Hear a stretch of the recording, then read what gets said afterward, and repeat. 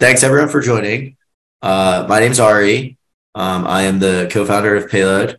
I'm sure everyone knows us, but just in case you don't, we're a media company. We cover the business and policy of space. We're read by 17,000 people a day. We're almost at 18,000.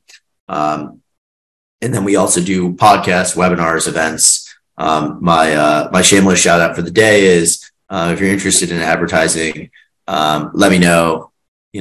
I always gotta throw in an advertising pitch as everyone here who knows me. But on our panel we have Iain Goodridge and Evan, and I'm gonna screw up his last name, Staresinic. I think I actually did it right. And yes.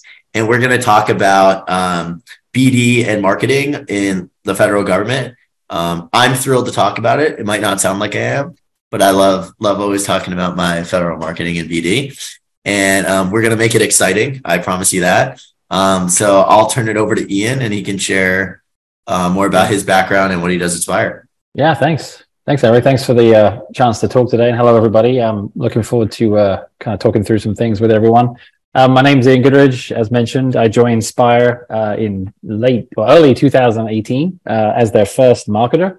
So I've had the fun of being the person that looks like you've got 5 heads when you walk into a room full of engineers and scientists and you say, hey, look, we're going to turn this into a revenue generating company. I launched the commercial product lines for Spire, which includes the maritime, aviation, and weather product lines. And then about 2 and a bit years ago, I moved into the government team 100%. And since then, I've been focusing a lot more attention on the radio frequency intelligence product suite. So, thanks, Ari. Looking forward to it. Awesome. And Evan, on to you. Yeah, hi, I'm Evan Staresinic. I'm the Spire's U.S. federal team's marketing manager. I've been working for the company for about 8 months now. Prior to that, I was a surface warfare officer in the Navy, ran some surface weapon systems testing, spent a couple of years in an engineering plant, and finished out for about 2.5 years working SATCOM and some other stuff out of a Radio Shack, all on the LCS platform, USS Detroit, specifically out of Mayport. Nothing in my background was necessarily marketing, but I do love talking to people and happened to find Spire at a lucky transition point in my life and kind of fell in love with everything they do. So it's been a blast being in this space so far. Great to hear. And Iain or Evan, maybe before we start, just give like the quick 30-second pitch on like just what Spire is for folks who like aren't familiar with it. So I don't know, Iain or Evan, do you want to do that? Keep going, Evan. Yeah, so Cube satellite-powered radio frequency and data analytics company. Other than launch, we're completely vertically integrated. So the design, manufacturing, ownership, operation of all of our satellites, which number about 120 in low Earth orbit right now, is all done in-house. We also own our own network of ground stations, about 34 placed strategically around the world, and 70 antennas to help with the management of our constellation, as well as the data downlink. We collect and sell maritime, aviation, earth intelligence, and weather data. So maritime in the form of AIS messages, aviation in the form of ADS-B, which are both in the VHF part of the spectrum, and then GNSS reflectometry and radio occultation for earth intelligence and weather, respectively. A couple of years back, we moved into what we call space as a service. We have built and launched a lot of satellites, about 160 in the company's 11-year history. Found out we were very good at it and very good at doing it quickly. So expanded from the backbone of our constellation, which was the 3U model, up into 6, 12, and 16U models to offer a little more payload available volume for customers on our satellites. And we can get a satellite up in about 6 to 12 months, depending on the project right now. Awesome. Fantastic. And just so you guys know, this isn't a sponsored webinar. It's not all about Spire. The Spire folks are just lucky enough, or blessed. Let me rephrase that. I was lucky enough to get them onto the webinar to talk. So like, feel free, like if you guys have questions, like maybe you have a specific question about like something at your company or whatever, like ask it in the chat or you can ask it in the Q&A. I always find like these go well when people are like active and they have questions about what we're talking about and stuff. So that's, something that I wanted to talk about. So I had a few topics just to get things started. And again, jump in if anyone in the chat wants to chime in with thoughts or additional questions. But I wanted to talk about, I think when we talk about marketing to the federal government, it's something that's super specific, right? Sometimes, you're just trying to reach maybe a specific, congressional person, or there's a specific person at an agency like a NOAA or an NRO that you really care about. And it's so much of quality over quantity. Iain or Evan, can you guys talk about your approach to making sure that, you're not necessarily going wide, but you're going like deep and there's quality. And sometimes I think also getting buy-in from management on that type of stuff, because I know a lot of, management folks, they don't necessarily always understand marketing and how it works. They're so focused on raw numbers that it's like, hey, you reach 500 people, that's great. When it actually is more important to reach 5 people over and over and over. So maybe I'll start with you, Iain, and Evan, you can chime in. Yeah, that's a great question. I think there's quite a few markers that show that kind of activity is necessary. So, we operate pretty much a 50-50 split between commercial revenue and government revenue. That means that there's a fair amount of inbound activity that comes to Spire through campaigns that are running and just general awareness. And I would say safely that the commercial teams probably get maybe 40 or 50 inbound kind of leads a week. Whereas Evan and I, if we get 1 or 2, we're like, that's interesting, right? Because the government isn't reacting to, the overall presence. The inbounds are going to be very specific, like, hey, we've got an RFI, we missed you, can you respond to it, and things like that. So right away, your numbers game, you have to be ready inside the company, because when we go to our monthly marketing executive reviews, we flash up our numbers. Everyone's like, dude, you got like 4 MQLs, like Maritime has 9,000, like, what are you guys doing wrong? And then you very quickly have to get past that and get into the quality of the actual outreach. And I think one of the reasons why we jumped on this webinar was the fact that you mentioned BD and marketing working together. And one of the things what we've done at Spire is our marketing team is pretty much a BD team. So we're playing a lot of those longer games for the development. So we're nurturing those relationships with those with the House, the Congress things, the critical parts of the division. We're working with them over the years, because the salespeople have to be more tactical. They have to be focused in the quarter and things like that. So we're doing more of that longer term BD. And so that would be my kind of opening response to that question. Evan, anything to add? Yeah, I think to add to that too, just kind of playing off the quality over quantity aspect of it. A lot of the outreach we do is very specific. There's an aspect of it too that plays into brand perception. And when I'm doing this outreach and talking to these individuals or trying to make contact, I make sure that what I'm sending them is very targeted, and I've done my homework ahead of time, ensuring that whatever I'm sending them is applicable.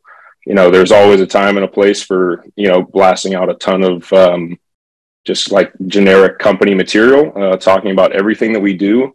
But a lot of what I try to focus on is making sure that it's really tailored material that's going to grab their attention in the first sentence or so. And it's not just going to be more junk mail that's going to get eventually filtered to their spam folder if I keep beating on their door with messages. So, yeah, one of the things that I wanted to sort of go further on that is, when we talk about, I look at BD as more of a, game that can be measured in terms of I shouldn't say game, but an activity that can be measured in terms of interactions. A lot of people, it's like, hey, I made a sale or I didn't. When you talk about, integrating marketing with that, it's more of a softer approach, right? Things like going to a conference and like, hey, like I joke, Ian's dedication to Spire is greater than any other company Zoom, where he has the satellite and the photo, but like things like that are great examples of like, how do you measure the value of that, and how do you help combine that? Because so many BD people we talk to, they're like, hey, I'm just and they don't necessarily understand the power of like, oh, we need to make sure we have a good booth and the booth looks nice, but like you can't measure the value of that. So how do you bring those two things together to help create buy-in, between those two units? So Evan, we'll start with you there. Yeah, I think it's unique in the federal space, especially. And I think we're lucky enough to have a team that is largely ex-military and kind of understands the structure of a lot of these organizations. And then having, gone into the sales side as well, the cycle and how long these types of things take. But relationship building on the BD and marketing side is kind of my most critical thing, because like you said, it is a softer play. It's a longer term play. And if you're building a relationship outside of just trying to sell this person something or cram the information, into their head, it's going to keep you in their mind and thinking about our company, in this case, Spire, and what we sell and how it could be applicable to future projects as well. Iain, anything to add there? Yeah, I think, on the content side, there's a pyramid, kind of like, the classic B2B awareness, interest, evaluation, purchase. Maybe that's the steps that we're all looking at on commercial. But then the government one, I think, is definitely the education part is the biggest chunk of that at the top.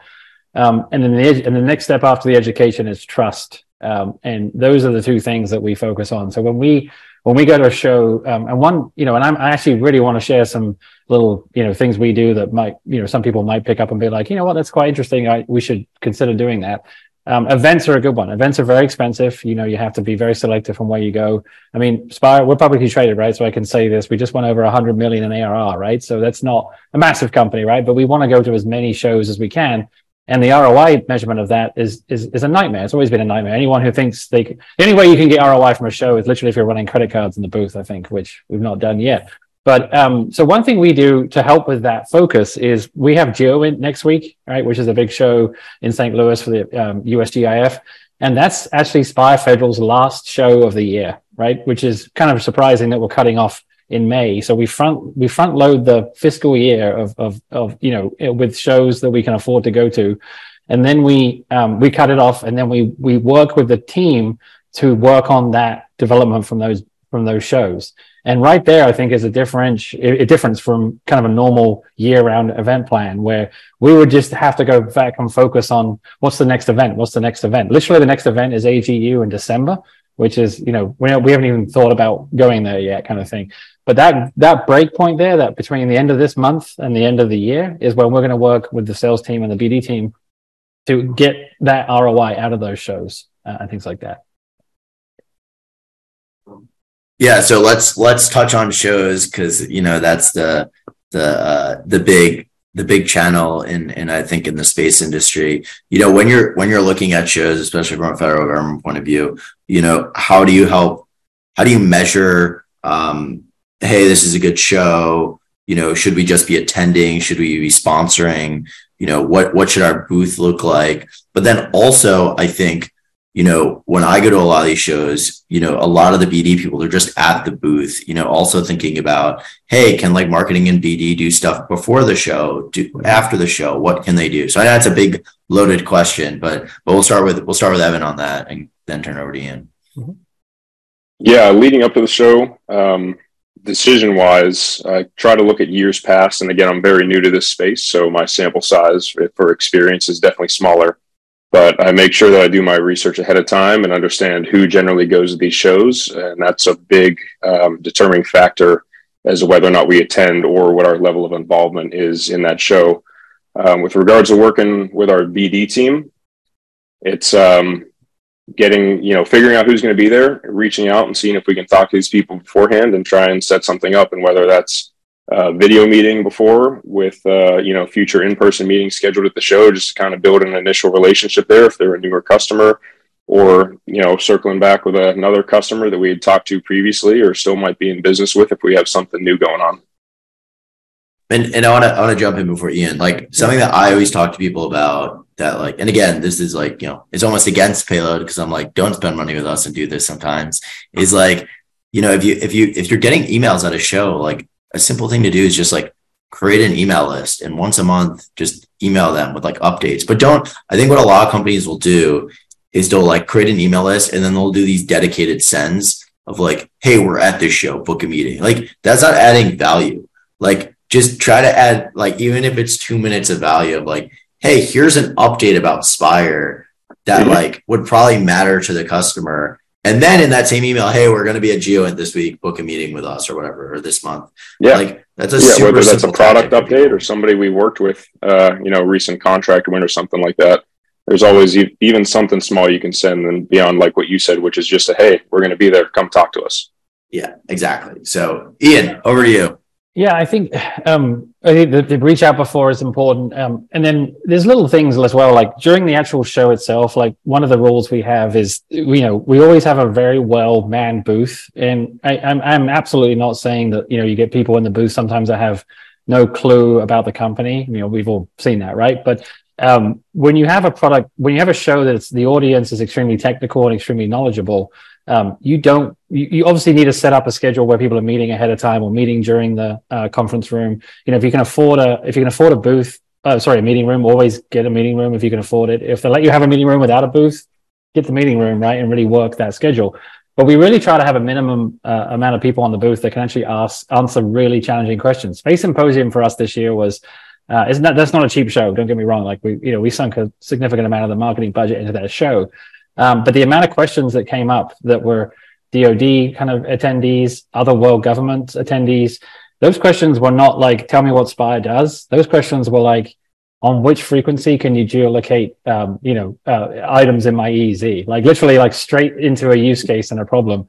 And you don't want to just be, well, let me tell you about Spire. You actually want to run into that from the technical side as well. So that would be the only add-on. And then this is a shout out, and obviously just, again, I'm obviously going to talk about Evan because he's here, but we actually have quite a few members of this team that are from the service academies like Evan, so the former Navy, former Air Force, former, a Marine Corps. And we don't promote that as like a reason to, come talk to us like, hey, we got these guys. But when someone from those departments comes up, there's a rapport, obviously, that you can't fix from, someone like me who sounds like a foreigner, but there's also an understanding of who that person is. Like, I can't tell you how valuable it is to have Evan say, hey, that guy is X or that lady is Y. And just knowing the level and knowing the kind of entourage that's following you around, super, super helpful tip there as well. So everyone should just hire Evan, except you can't because he works for us.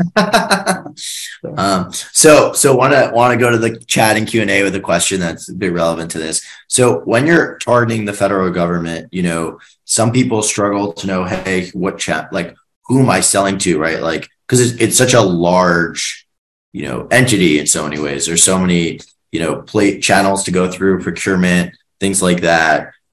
How do you figure out which, areas to target and like, hey, we should start with DoD or NRO or whatever. How do you figure that out?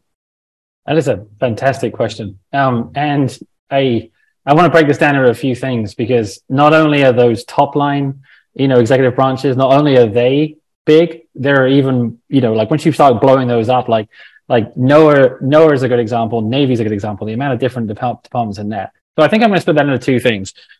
If your company that you're representing is here on the call, if you are selling something that's already being bought, then I think the answer is pretty obvious, right? I mean, I'm not trying to be, a smart ass and say that, but, the amount of coming from a commercial background, I did commercial software for 15 years before I moved into space.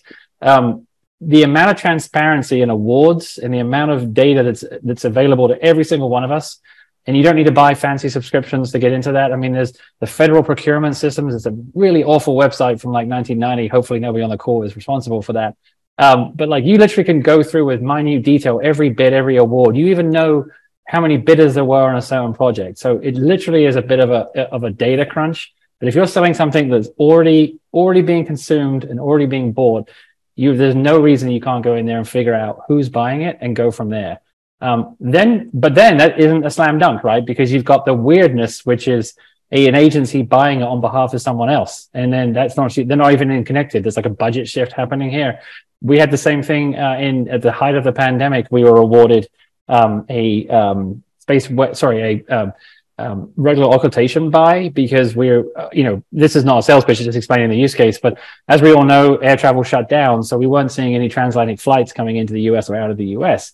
And as a lot of you probably know, as those aircraft fly, they pick up atmospheric data on board those aircraft that gets sent down to the US for weather forecasting. And that data source has gone away. So they needed to add an extra data source to support it. So NASA ended up buying our data to give to NOAA. And like, that's a good example of how complicated that you have two very independent civil agencies there. But if you figure out if like I said, if it's being sold or bought, then away you go. The other side of that is we're doing something net new. If you're doing something, you're trying to break into the government and you're trying to get from, we have a better X and you should consider this. you really need to focus on, and the question's gone away, but like if there's a whole bunch of the CIBR things, the FWorks things, the innovation things, the front door and the space service sides of things. The government does make that relatively hard to do, but not by choice. It's just more of a process. There's a lot of those agencies you can start plugging away and getting your information in there that are pretty easy lift for getting awareness. Get some briefings going. That would be the other thing I'd add. I know I said two things, but the third thing, it literally encourage your team and even do the briefings for your team. This is where the BD and the marketing side comes back. Like, what better two people to put on a briefing with a bunch of army types that are just starting to look at RF for ISR, right? Like, put Evan and I on there, we'll run through the capabilities, we'll answer the top level questions, and then we can kind of get the right name from there. It's just, there's three things working together would be my advice. Hopefully that helps that question. That's a great question. Whoever answered that, thank you. It was a great question. So. Evan, anything to add?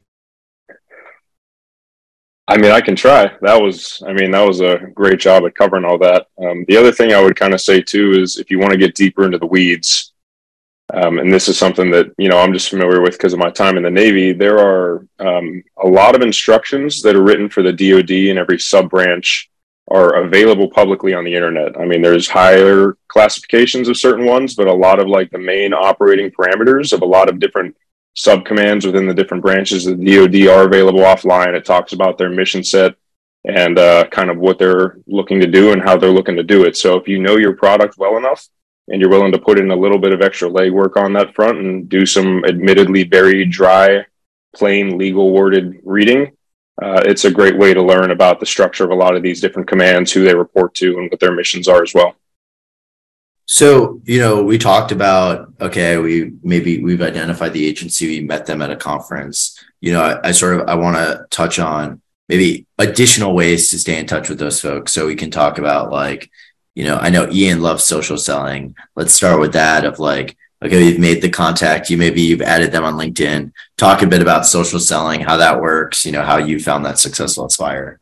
Yeah, so this is, if people are going to take one thing away from this conference, this call, maybe that'll be it. So Spire Federal as a team does not send any outbound email. We do not send, we send transactional email, which is related to the products and things like that. But from a pure marketing point of view, we basically phase that out over the last year and a half. Occasionally, we might do one or two quick things for a very, very minute audience when we've been given a list. Good example of that would be like the NASA CSDA program we're on, which is the Commercial Small Sat Data Acquisition Program. We get a list of all the researchers that are involved in that program. We're likely to email them.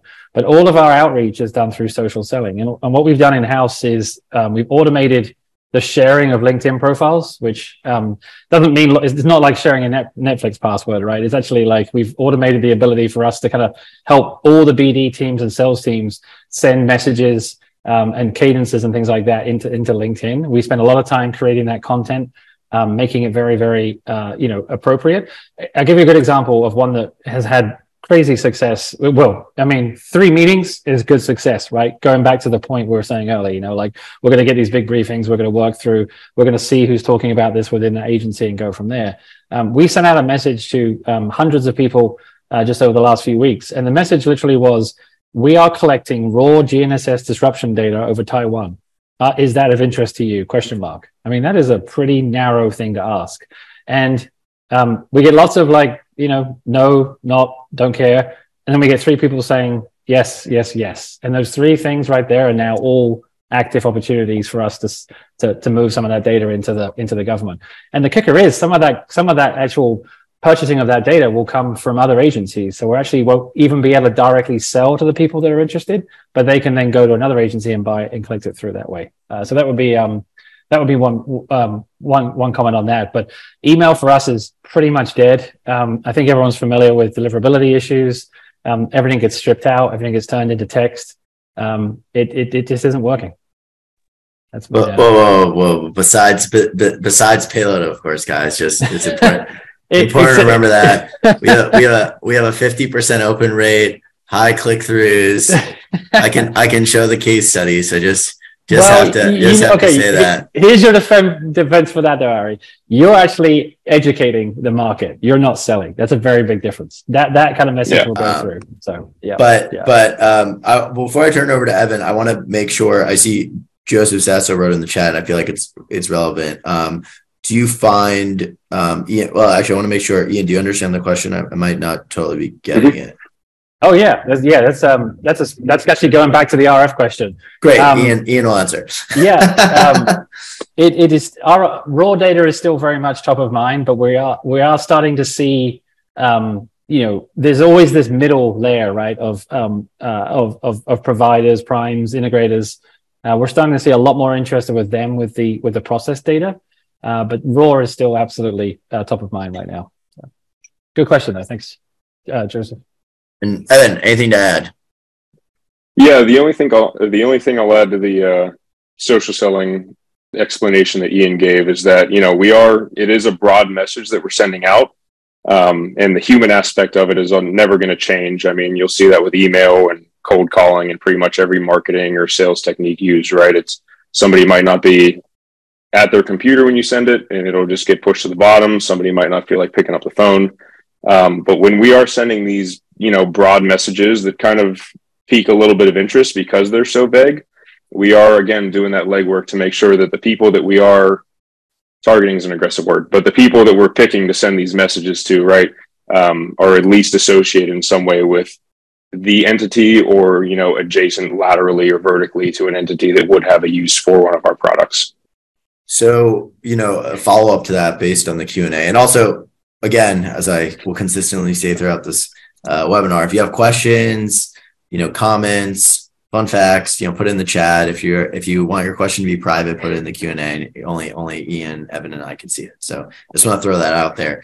But one of the questions in the Q&A, and I'm going to actually change it a bit, is if you meet someone at a conference and it's someone that's either too senior or too junior, or it's like the person you need to meet, the specific job title, they're not going to those conferences, but their colleagues are going.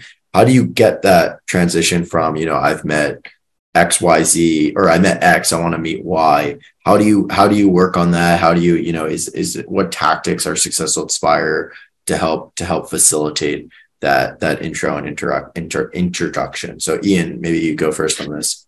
Yeah. So that's a good question. And I think, obviously sometimes we do have good level people coming to the shows as well, and we can kind of play that card. Hey, our CTO will be, our Chief Innovation Officer will be at the show, really wants to meet and things like that.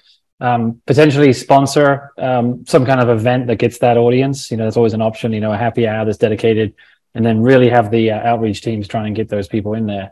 But honestly, even if, we meet I think the question is if the people you meet are too high and you kind of maybe want to come down to the people that are more likely to be using it and actually championing it.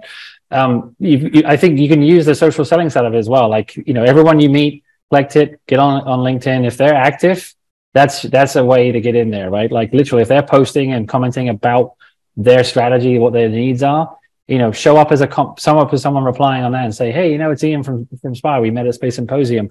Really enjoyed our conversation about XYZ solution. Who was it that I should talk to at your company? And you're doing that in a public forum, right? Literally, it's on a public LinkedIn post.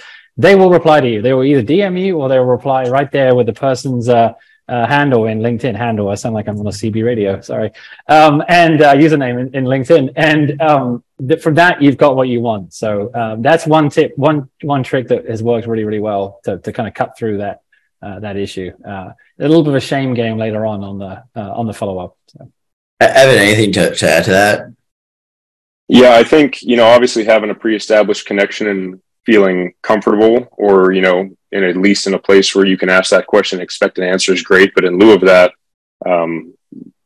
searching through LinkedIn and finding kind of that network within that company, especially in the different product verticals, is pretty effective through things like Sales Navigator, right? And you can connect to these engineers and, the types that you're trying to get excited about using the product. But just remember, when you're doing that social selling, the outreach you're doing to somebody like an engineer who's going to be actually working with your product is going to be different than trying to just pique somebody's interest with a generic statement, right? So you have the interest at the top level at that point. So you need to drive interest from the bottom level. So what we like to do is tailor what we're sending those individuals to be more on the technical side and something that they can kind of sink their teeth into, and play around with a bit and get excited about. So it really is just kind of, in my head, and from my approach at least, it's tailored material specifically for the tech side and the end user that's going to make them excited about using what we have to offer. So, Evan, I want to follow up with that. Obviously we talked about facilitating intros, externally in terms of meeting, colleagues at companies, but I also want to talk internally about this and bringing it back to, that integration of BD and marketing.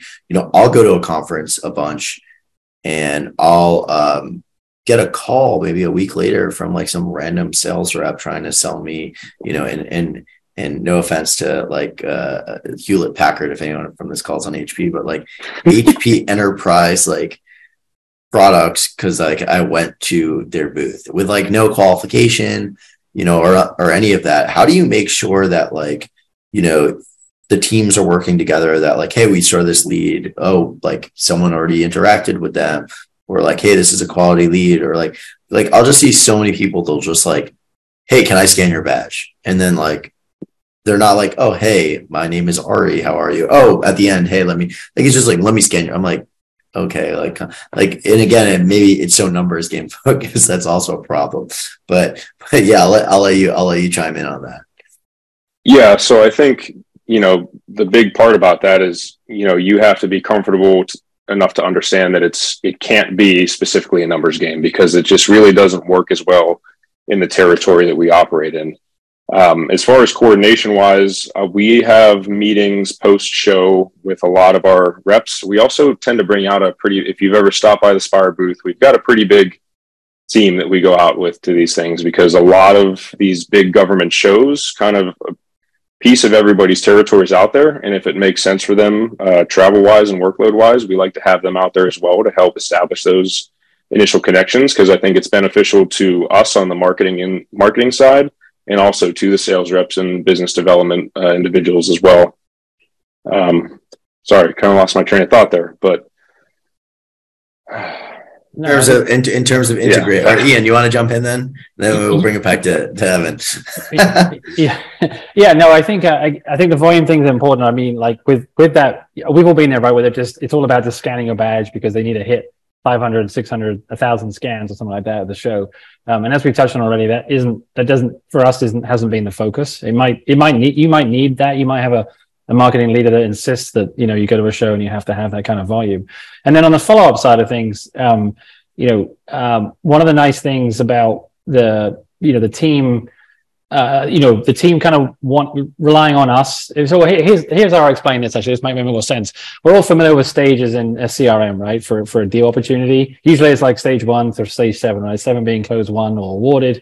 And then you've got like all the way down from there. And each of you have probably got a CRM. You're all probably using it separately, differently. But at its crux, you're going to have a deal and it's going to move along those stages.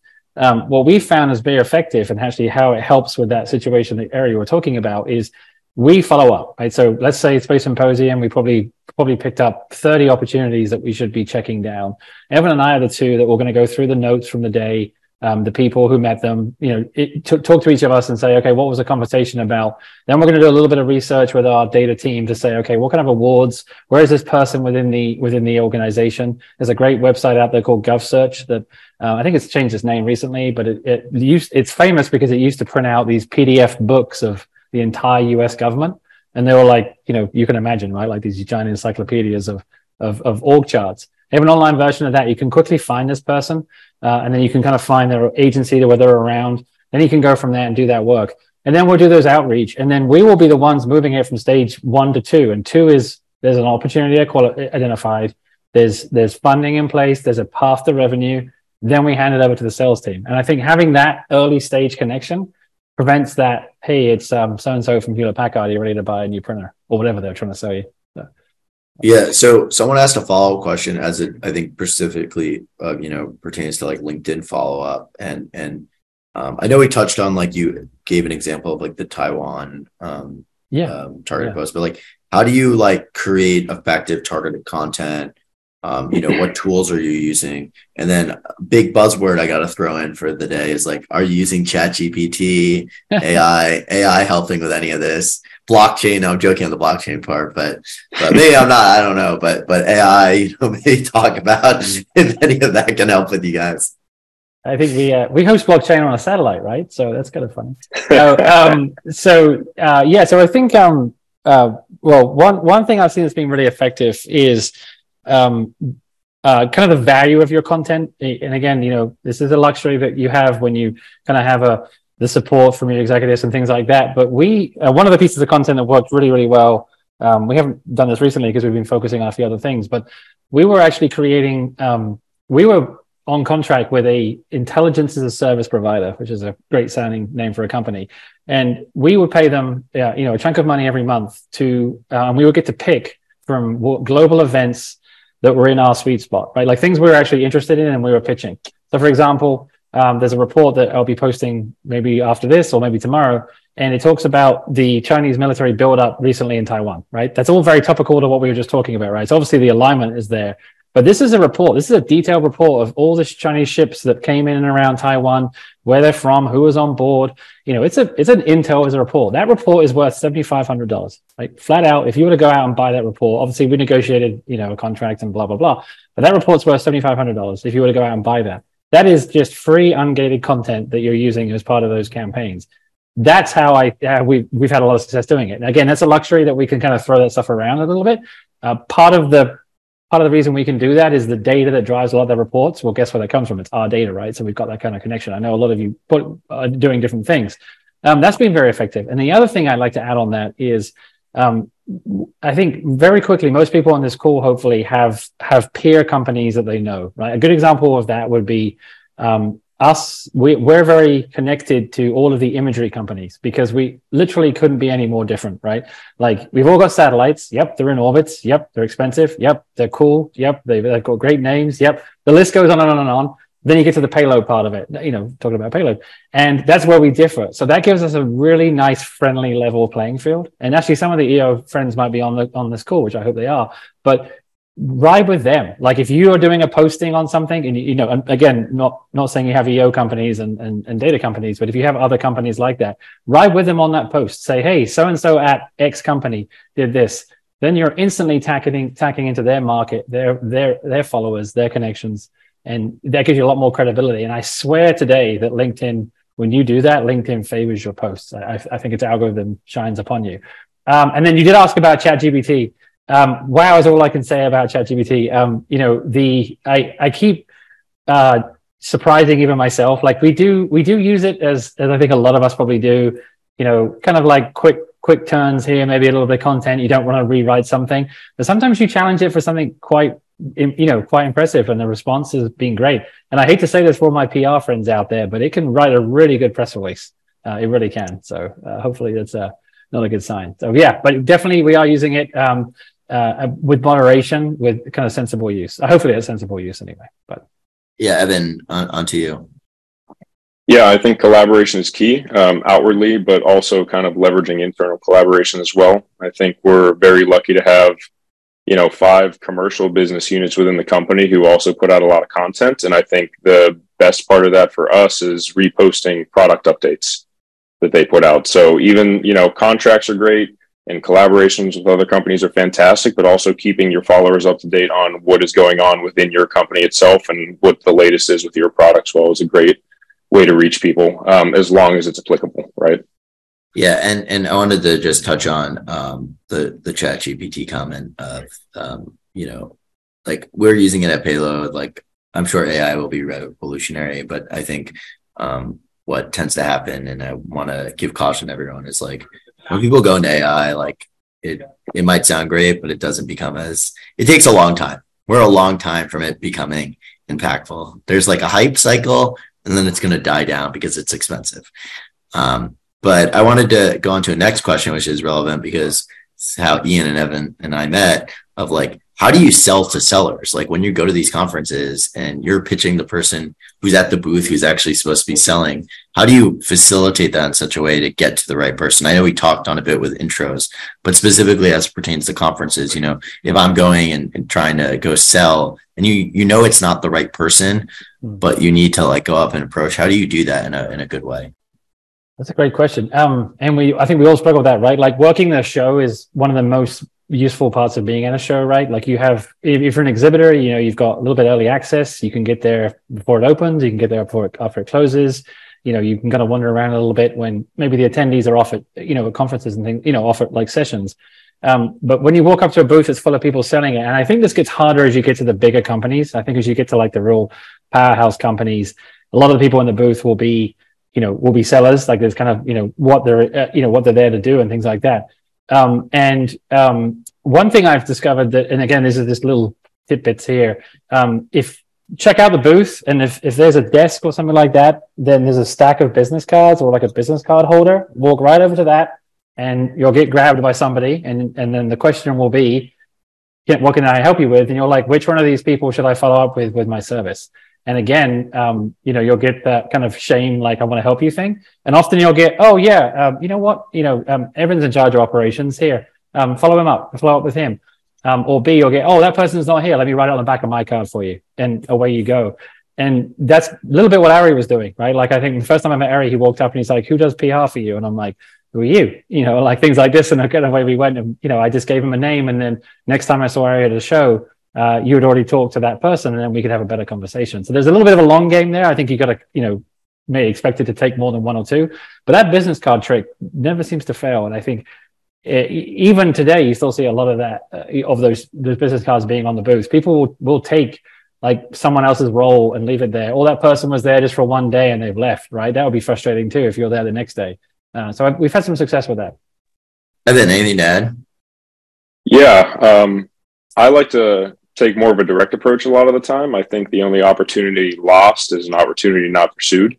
So even if, I walk up and I ask questions and, give my pitch, get counter pitched, and we find out that there's no compatibility or opportunity for collaboration there, I, walk away having learned something about this sector that I'm very new to. So, and maybe it's not a never, but maybe just not a right now kind of deal. And then you start right there with building a relationship. So I just think it's important to have the confidence to go up and ask the question initially and engage in the conversation, because you'll learn something from it one way or another. So Evan, follow up in terms of, the people building these relationships both on BD and marketing, when does it make sense for a company to have integrated for both commercial and federal versus, I know a lot of companies, especially in EO and like yourselves, you have a separate unit. I know, Planet has a separate unit, StatLogic, I'm sure I'm missing, but many of the big EO companies, they have separate federal units. When does it make sense to separate those two versus having, the federal and commercial integrated? I think just kind of into the sales cycle, we as a federal team are very reliant in many ways on our commercial business units, right? Because we don't have necessarily our own, dedicated engineers for each data product and space services that we have. We collaborate with the rest of the company on the commercial side in order to, see our sales process through to the end and get our customers what they need to be effective, whether that's on the military side and completing a mission, or system integrators looking to further their product. But yeah, there's certain aspects of what we do that can't kind of be overlapped with the commercial business units, and that's due to like ITAR restrictions and things like that, due to the nature of some of our products. So I think collaboration as frequent as you can is fantastic, but there's just some times that it can't happen. Iain, anything to add? Nothing to add. Nailed it. So, I know we only have, probably 5-10 more minutes left. And again, as we wind down, if anyone has any last questions or Q&A, chats, whatever. But I have one more big question to ask.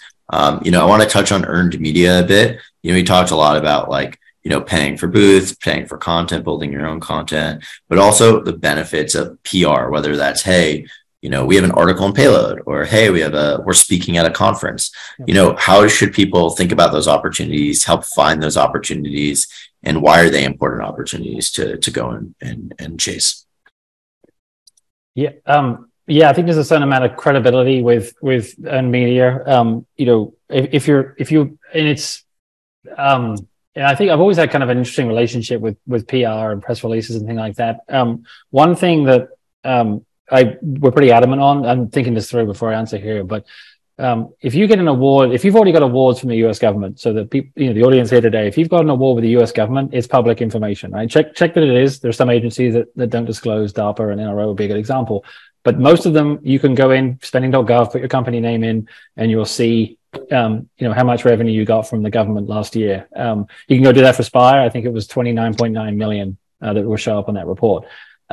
Every time if you get an award, you can publicly say how much that award is. And if you put that into a press release, or you share that with that earned media kind of circle, you're likely to get a pickup if it's got, a significant dollar amount on it. If you're part of an IDIQ that's got an upper limit of 100 million or 50 million, talk about that limit. You're allowed to do that. And I think that's a really good way of driving that trust in that area. We're also very transparent with the media that kind of follows Spire around. And in the past, I think we were a little bit kind of protective of IP and things like that. And, over the last 2 or 3 years, we've really opened up the door and said, look, come on in, come, if you're in the area, come to the facilities. Come to the customer meetings, come to the investor briefings, come to the booth, see the pitch. Like, we're very, very friendly with that. And I think that's paid off pretty well on that. So when I think about, earned media, I think about that kind of relationship. Evan, anything to add to that? Yeah, I've been thinking about things to add. I really don't think I could have said that better myself. So good on you, Iain. Thanks. Well, I don't know. Does Iain, Evan, any last comments, questions? Anyone from the chat have any last comments or questions? I think I got through everything I wanted to talk about, but yeah, cool. I don't know. Anything from you all? Well, while we're waiting there, thanks for posting our LinkedIn posts. Happy to connect to everybody here, and hope to see you around at a show in the future. I love these kind of committees where we can all share information, what's working and not working. And thanks, Ari, for putting it together for us. Evan, got any last thoughts, comments? Yeah, I just wanted to say thanks as well. I'm still very new to this space, and I'm always looking to connect and talk to people who have, varying levels of experience, so I can learn something new. Appreciate it. Just that last question. I think we just had. Someone just asked the last question. Yeah. Go at it. Do you if he does Amado, do you mind just reaching out on LinkedIn where find out where you're from, which service your academy you're in, and we'll hook you up with somebody who transitioned, and we'll have a conversation one-on-one. Happy to do that. So yep, always happy to chat. If it's Navy, you've got Navy right here, but if you're Air Force or Marine Corps or something else, let us know. So, but we've even got Merchant Marine, right, Evan? Mm-hmm. Yeah, we got a Merchant Marine. Yeah. And yeah, I think that's about it. In terms of we're going to try to do these more. I'm trying to get these monthly. So if you guys if someone wants to do a webinar, someone wants to do an interview, write something, let me know. I'm trying to restart my marketing newsletter for those of you who subscribe. I will be the first to say I've not been as consistent as I want about it. But we'll try to do better. And if you want to advertise with Payload, let me know. I am all ears. Would love to chat. So everyone have a great day, and we'll see you on the next one.